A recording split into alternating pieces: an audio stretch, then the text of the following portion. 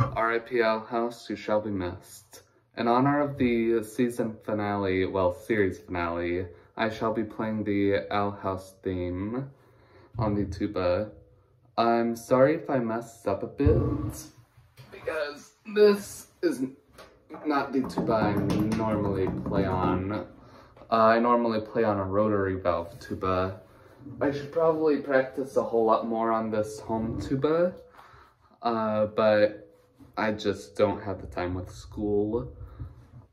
So, I will link the transposition down in the description, and I would really like if someone made a tuba solo for the Owl House theme that has breaths in it and that isn't a ridiculous range, which is why I have to go down an octave in some places so it won't sound as right. Let's go!